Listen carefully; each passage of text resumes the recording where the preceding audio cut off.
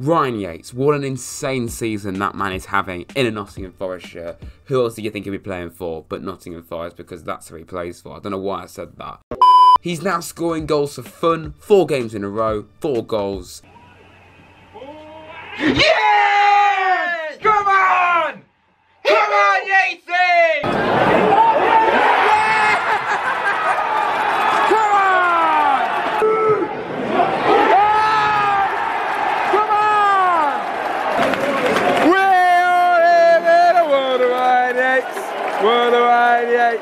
What do I Yates? This bloke, Ryan Yates, the amount of goals he's getting, mental. Yes! Come on! Everyone knows just how much stick he has got down the years by Forest fans. Not so much me. Also, I thought until I found this tweet when I was angry that Yates was picked against Cardiff in 2020. Really, I don't know why I did that. However, here is a few clips of me defending Yates during a spell when he was still very much the scapegoat. Yates is in, which is good to see. Come on. Ryan bloody Yates! Come on! 1-0. That's put everyone down saying that he was right to start, you know. This next one is a player that probably gets the most stick out of the entire team, but I rate him, quite frankly. Ryan Yates. Yeah, I'd say keep hold of him. Yates is that more bulky guy who will stop counter-attacks. He just always is. I just think he's a useful player to have around, you know. I don't really see him leaving either. Now, when I was looking for Ryan Yates slander on Twitter, I expected it to all be, you know, at minimum the start of this season. I didn't really think it would go past that. Not the 9th of January. Adam Fisher on Twitter. Not sure why Forest fans have the opinion Ryan Yates is good at football. He's bloody awful.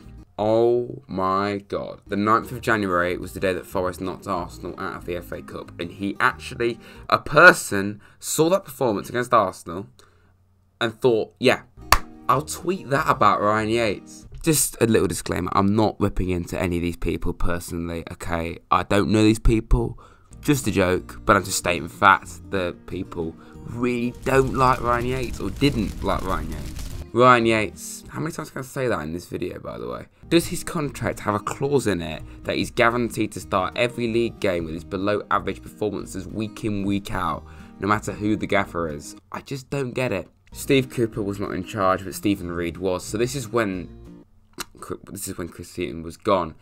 Okay, you can kind of get away with it, I suppose. Whoever comes in next, I don't want to see Ryan Yates starting a game again. It's not a tweet blaming him for everything. It's a simple fact that he's not good enough for the Championship and brings nothing to this team. Okay, nice. You're not good enough. Just straight up. Yep, straight up. You're not good enough, okay? That's why Ryan Yates should never be a professional footballer. Absolutely disgraceful. Bear in mind the date, Boxing Day last year. Ryan Yates had been a completely different player under Steve Cooper. Granted, it was an absolute howler of a mistake against Middlesbrough, where he passed the ball into his own net. It was one mistake. This is why Twitter, and just football fans in general, are so fickle. Because if a player in the past was really poor, they suddenly are amazing. They make one mistake, they're suddenly dreadful again. And this one for me is my personal favourite. From Sean Melbourne. I'm sure he's a nice bloke, but I don't agree with his opinions on football at all. Especially when you look at his profile picture now. That was tweeted on the 18th of August. How many more chances does Ryan Yates need? The lad is not good enough. End of... I'm not going to say that because, you know, it's a PG-friendly channel, this. Subject. You appear to like him now because, you know, that's him completely mugging off Yuri Tielemans and James Maddison. I rest my case.